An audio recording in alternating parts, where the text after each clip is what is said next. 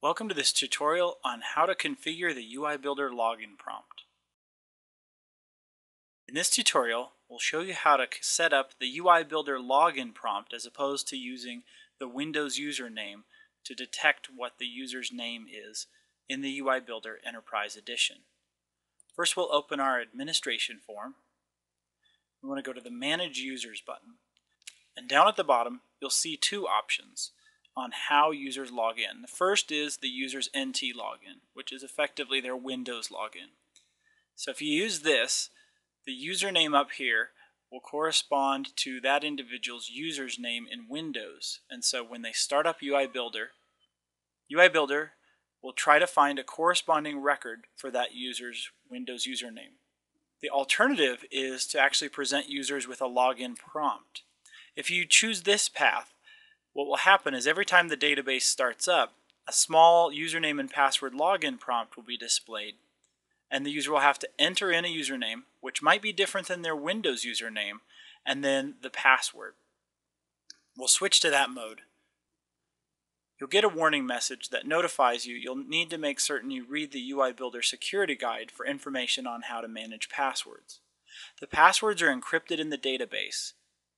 Now the first thing we'll do just to demonstrate this is I'm going to go ahead and create two new user records. User 1, and I'm going to assign them roles.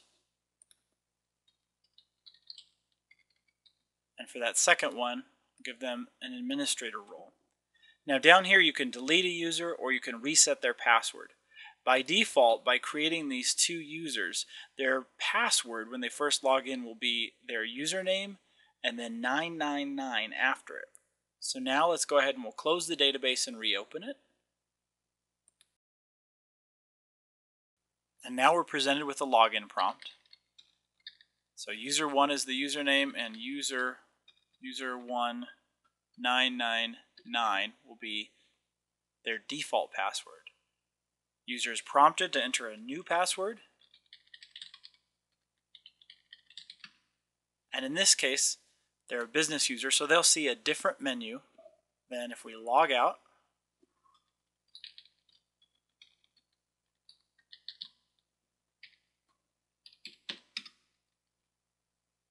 And here you can see that user 2 is assigned as an administrator role. Now there are quite a few other things you'll want to be aware of when you're trying to secure your Microsoft Access database.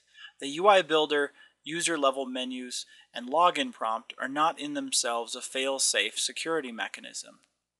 Other things are limiting a user's ability to use special keys to open up the database window or to access other parts of your application, as well as following other online security tips that you can find on our site. If you need to switch back to using the Windows NT login as the way to detect a user, you just simply select the user's NT login checkbox here, and it will return back to attempting to detect the Windows username as opposed to presenting a login prompt. If you need to reset someone's password, click Reset Password, and it's now back to that individual's username and 999.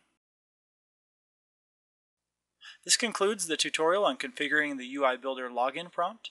Thanks and enjoy using UI Builder.